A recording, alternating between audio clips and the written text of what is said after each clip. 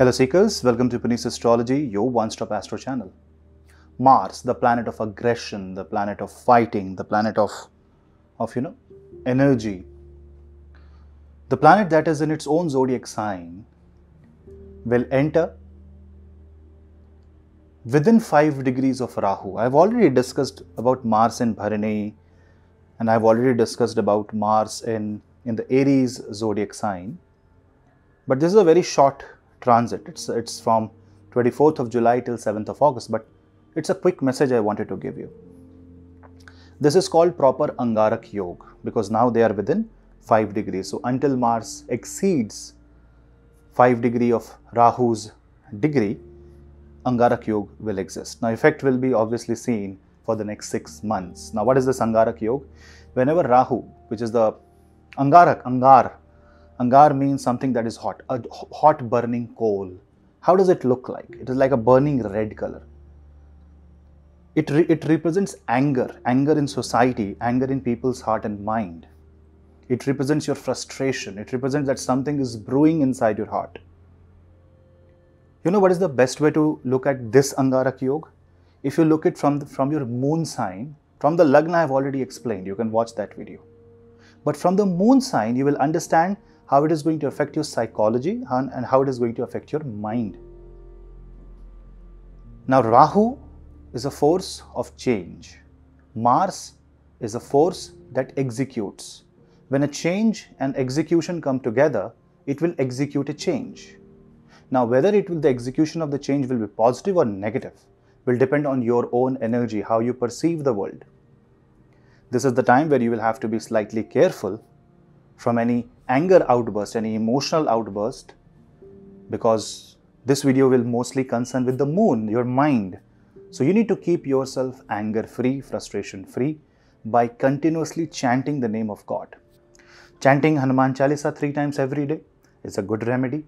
I have explained more about this Angarak Yoga. I can say a negative about this Angarak Yoga on my Patreon channel. So please join my Patreon channel where I upload exclusive videos that are different from what I upload here on this YouTube platform. But you also need to understand that the energy given by the planets in this time frame is so dramatic that it can affect your judgment, it can affect your perception. So you need to be as positive and as grounded as possible.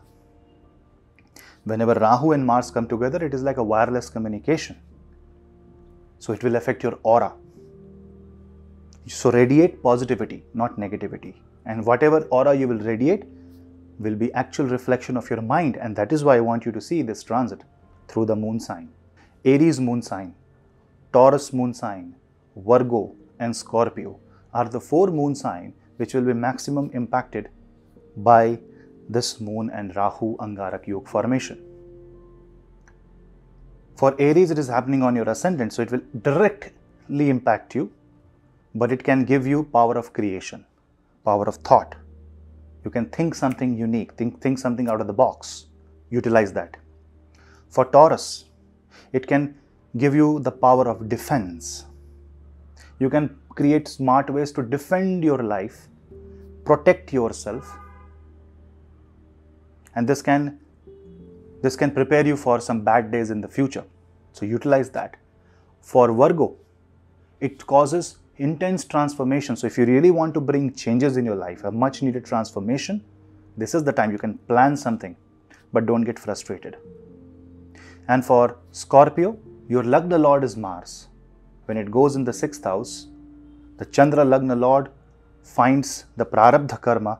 So there will be few things which you will see that you are doing which you don't like, but try to understand the essence behind it. And if you have a Saturn in Scorpio, those 86, 85 and 87 born, if you have Saturn in Scorpio and if you have Moon in Scorpio, and if this Mars goes in 6th house along with Rahu, you will be desperately trying to come out of a situation, you will be desperately trying to fight somebody or something. Don't do that. Actually, Saturn wants you to be more humble. So if you have Saturn in Scorpio along with Moon, you must pray to Bhagwan Hanuman and you must follow his principles of life. You can also pray to Bhagwan Shri Ram by just chanting Jai Shri Ram. Hare Ram, Ram Ram, Hare Hare, Hare Krishna, Krishna Krishna, Hare Hare. You need to bring that volcano inside you to rest. This is also going to impact air zodiac sign, Gemini, Libra and Aquarius. Because air spreads fire, right? Because air spreads fire, you have to be careful because your words can actually spread like wildfire. You can actually throw the philosophical concepts of life in the society so that it can spread like a positive message. So your task will be to spread the positive message. For Leo and Sagittarius, the other two fire zodiac sign, you will see this Mars energy coming in your trine. So you will also have to follow the path of dharma and preach the righteousness. See if you can follow the path of Bhagavad Gita. See if you can follow the path of right attitude in life and bring much needed change. For water zodiac, Cancer and Pisces, you are already aspected by Jupiter, so you are least affected. But wait, from 29th July till 7th of August, Jupiter will become retrograde. So this will make you rethink a lot of things, and that can put you into a kind of a mental loop where you're thinking repeatedly about things in the past. So stay alert on that angle. And for the Earth zodiacs, you can also see that in case of Earth zodiac, the two Earth zodiac, Taurus and Virgo, are affected directly. But for Capricorn, it's a very different. Because for Capricorn, this is going to affect the 4th house. Now here, your expectations can be your badhaka. So be very careful how you're dealing with your family members and how you feel about yourself. See, whenever Mars and Rahu come, it will change the way you perceive your reality. It will change the way you perceive the energies around you. You might sense threats, you might sense negativity, but we all can transmute negative to positive. It is our duty to change the aura. And all what I'm saying will start with yourself. First, focus on yourself. If each one of us corrects our own individual aura, the world will become a beautiful place. That's the message. Just to add one more thing.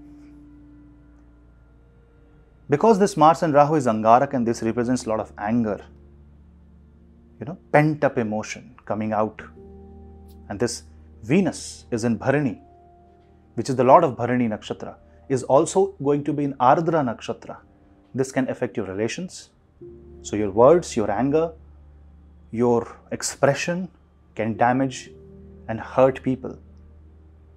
Relax, be grounded, because this is an energy of creation. Rahu and Mars can create something.